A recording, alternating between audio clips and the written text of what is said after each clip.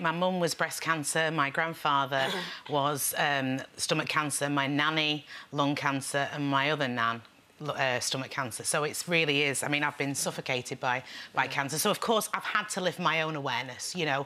I'm not going to be the sort of person that sort of every single day thinks, oh, is it me? Although I do.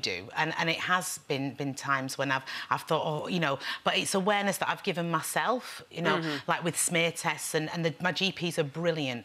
But it's like, would I have that test, you know, the gene pool test? I can't do it to myself.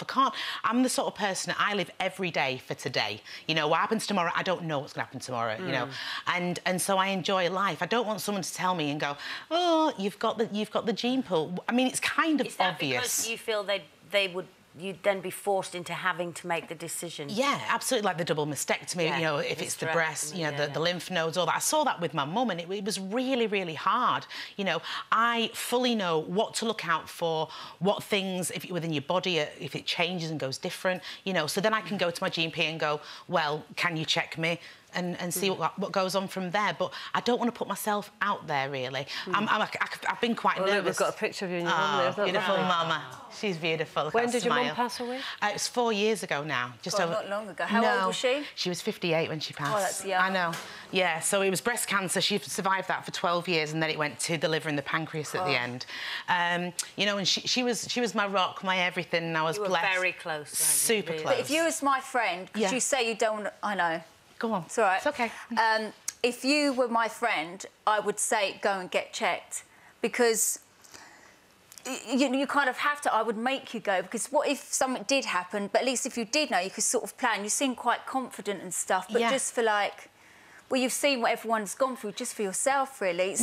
I am. I'm super confident as a person, but I just don't want to... I don't want to be branded with that. I think I've realised and I've come to terms with the inevitable. But, you know, I could walk out the studio and get knocked down by a bus. I'm not going to live my life. So I'm a full-hearted person that lives every day. And you go and get the checkups that you're meant to get. I do. Like for smears, I know, like, all the ladies get the letters every 3 years, you know. I don't. I go to my GP and say, can you just check me once a year? But just peace of mind. Always manage to keep it that rational? I mean, or do you never get the sort of worm in your head that just, you know, you feel something and you just, as you say, go to the internet and just start to drive yourself crazy? Well, I was looking on the internet and there was a section looking about shoulder pain, right? And I was on the train coming down to London for work as normal. And I lifted my big, massive case with all my stuff in. And I was like that. Well, obviously, the pain was from the heaviness of the case, but the whole journey for 2 hours and 10 minutes, I was on the internet. Oh, shoulder pain. Oh, and it wasn't. It's because I'd wrenched my shoulder, you know. And talking of smears, I think it's quite important that I never had a smear up until this year. Really, Katie? I swear, I never knew. I always presumed that, you know, when you get letters through the post, I just threw them away, because I thought from the age of 23 I've been pregnant, and I thought that when you're pregnant they automatically do smears and check you. It's only till last year I realised that isn't true. So if you think about it, all these years I've never had a smear.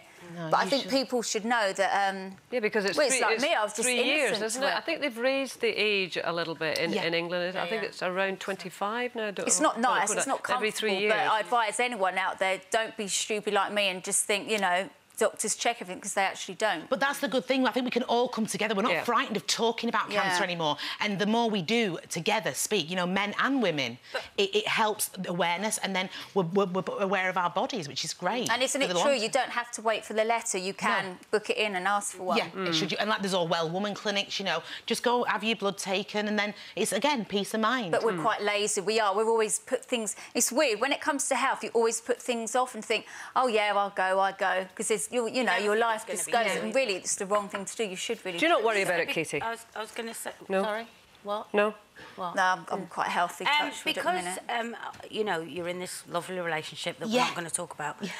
But, you know, have you thought about... Because I do this, you know, if it is genetic, how you would feel about if you want to have children or... Yeah, I mean, I've thought about it long and hard, and I've discussed it especially with all my mates at home. We've got, like, loads of kids, and you know, I live, like, my life vicariously being a great godmother, and certainly to my 2 lovely nephews. But for me, I don't want to put a child through the pain I went through, seeing the last 3 years of my mum and 4 years ago when she passed. I couldn't do that to a child. So I've made that conscious decision that I'm not going to have a child naturally. I'm not. But Lisa, you had that love with your mum, that fantastic love. That's surely what you concentrate on. I do, and I do, and that is a winning cause. However, the pain sometimes when I'm on my own, we all have moments like that. You know? Because you're frightened of passing it on genetically. Genetically. So therefore, would you? A female cancer. Would you think about adopting children? Fully, and it's something I'm very, very much thinking about adopting, because I think I could be a wonderful mother, give a kid a great home, you know, a lovely life, and